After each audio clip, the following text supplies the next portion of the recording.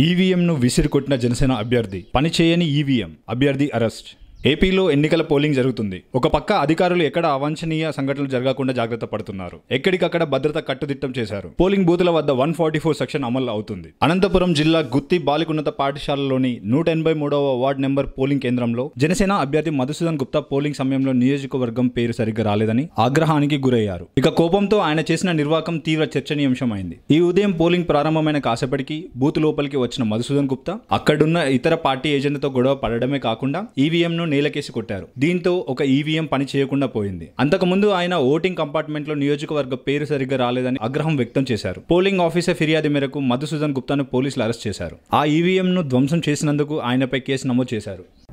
ఈ వీడియో మీకు నచ్చినట్లయితే లైక్ చేయండి, షేర్ చేయండి, సబ్స్క్రైబ్ చేయండి.